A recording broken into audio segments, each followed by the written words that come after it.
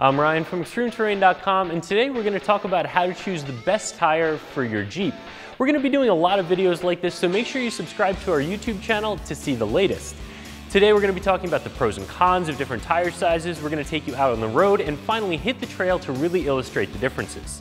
Today, to show the 3 different tire sizes that we're talking about, we have 3 different Jeeps. Starting on my right, we have a 4-door Sahara that has a 2.5-inch TerraFlex lift kit with shocks.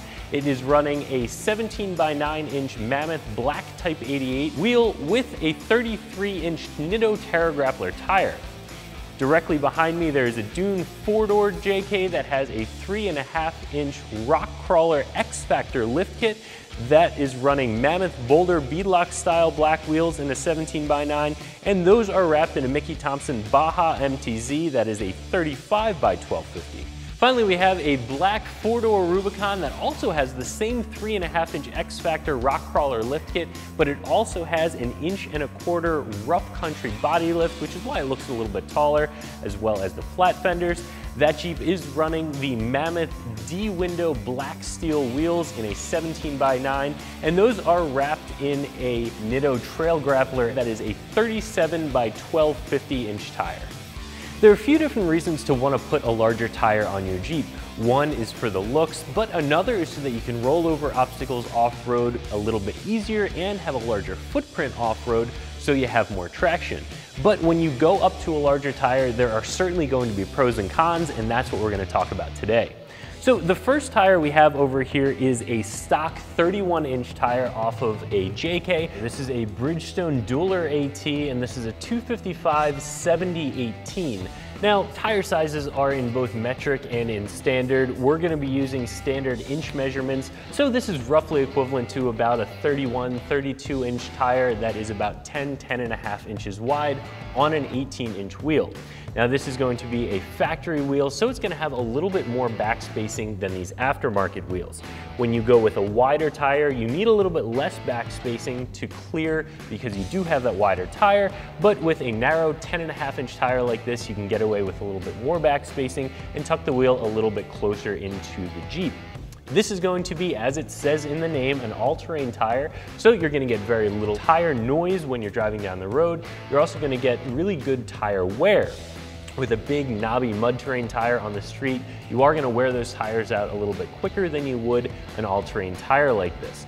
This is also going to have a smaller sidewall because it is a smaller tire and you're running an 18-inch wheel. There's less sidewall, so you have a little bit better handling, a little bit less of that squishy feeling that you can get when you have a larger sidewall. The next tire we're talking about is a 33-inch Nitto Terragrappler, which is still an all-terrain tire, and it is going to be a little bit more aggressive than that Bridgestone Dueler that we just talked about. Again, this is roughly equivalent to a 33-inch tall tire that is 12.5 inches wide, and this is going to be on a 17-inch wheel. Now, because this is going to be a taller tire and a slightly smaller wheel, you are going to have a little bit more sidewall, so if you're taking turns at speed, you might have a little bit more of a squishy feel. It may not be as firm. Although, let's face it, Jeeps aren't race cars. You're not driving a Jeep for its cornering ability. What you are going to get from a tire and wheel combination like this, because you do have a wider 12.5-inch tire on a 9-inch wheel, is some additional sidewall pressure and the ability to air down the tire a little bit further off-road without the risk of losing that bead. As you air down a nice wide tire like this, you're getting a bigger and bigger footprint, giving you even more traction to get over obstacles. The 35-inch tire we're talking about today is a 35 by 1250-inch Nitto Trail Grappler MT. That is a mud terrain tire, so this is going to have the big knobby treads that aren't going to wear quite as well on the road and give you a little bit more road noise, but the pro is that this is going to give you some really good traction off-road. Now, when you go up to a 35-inch tire, you have a couple of things going against you. One is just the height of the tire, and the other is the weight.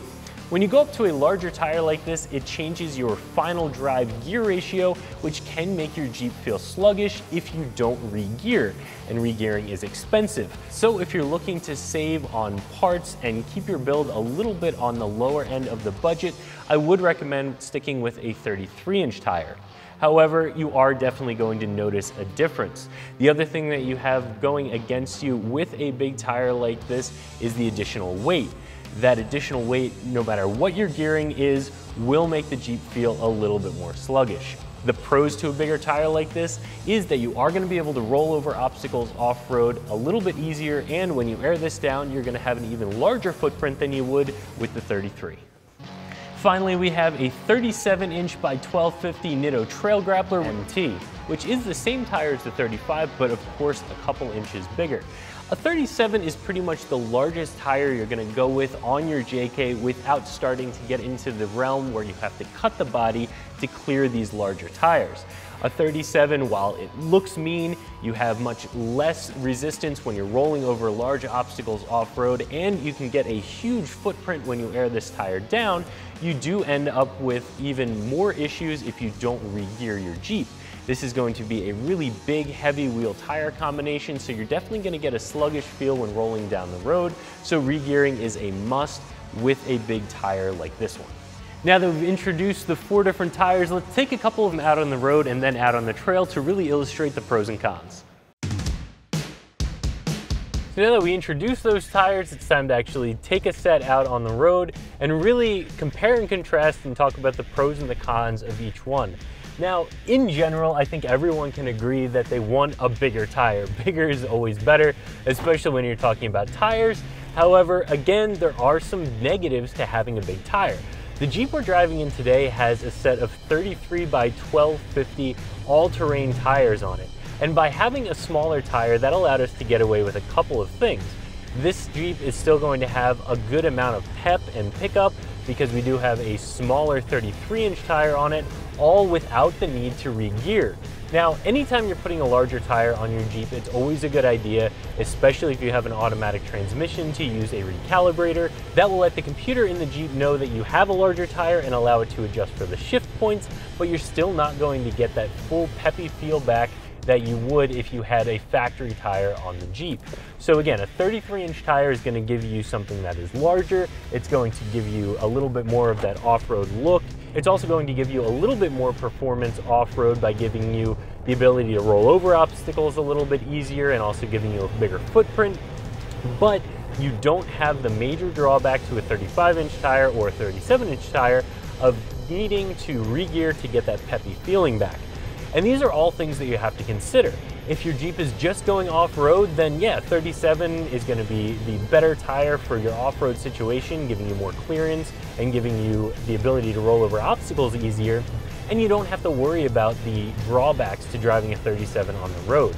But if you do have a mixed purpose rig, or if you're building a specifically on-road build, then a 33-inch tire is going to probably be the better choice for you. If you are looking at a larger tire for off-road ability, it's important to remember that a bigger tire is going to give you more clearance to the bottom of your axle. However, a lift is going to give you more clearance to the bottom of your Jeep, to the belly pan, to the frame, and those two clearances are very different.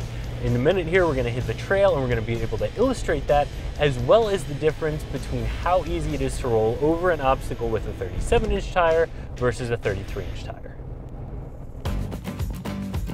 So here we are on the trail. I'm still in the Jeep with the 33-inch tires on it, but we also have a Jeep right behind me with 37-inch tires on it, so we can really show you guys the difference between how these tires work off-road when you come up to an obstacle. The first thing we're going to do is find an obstacle that we can clear easily with the 37s and really show you where you're going to gain clearance with those tires versus the 33. And then we'll show you how easily a 37-inch tire rolls over an obstacle versus the 33-inch, so you can really have an idea of where the benefit comes in with having a larger tire off-road. So with this obstacle that we found on the trail, we're really going to illustrate the difference between the clearance you get from having a larger tire versus the clearance you get from having a larger lift. The larger tire will give you more clearance between the ground and the axle, where the bigger lift is going to give you more clearance to your skid plates and your frame. So let's roll over this obstacle with the Jeep with 33s and then with 37s to really show you the difference. Here comes the Sahara with the 33s. Let's see how it does over the obstacle. So as you can see, with the 33-inch tires, we did hit the log with the pumpkin. This is just a log, it's not going to cause a lot of damage and it's going to move out of the way, but if we were on a trail with rocks, or if that was a stump and we hit it with speed, we may have peeled back the differential cover, we could have caused some damage, Or in the best case scenario, we just got hung up and would have had to back up and try going around a different way. Now we'll see how the obstacle gets cleared with the 37s to really illustrate why having larger tires is beneficial when you're off-road.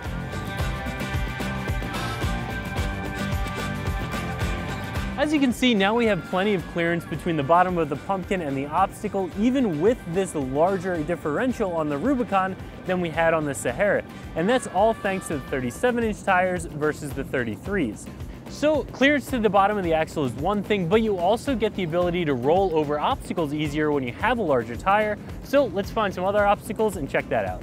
Another benefit to having a big tire off-road is that it rolls over obstacles a lot easier than a smaller one. So the Rubicon on 37s will have much less trouble getting over this log than the Sahara on the 33s. And even though this is just one log in the middle of a fairly open trail, what that translates to when you're off-road and there's lots of obstacles, stumps, or even rocks is a day when you're dragging the axles over obstacles all day long, or you're cruising along to the next trail. So today we went over the pros and cons of running a 33, a 35, and a 37-inch tire both on the road and on the trail.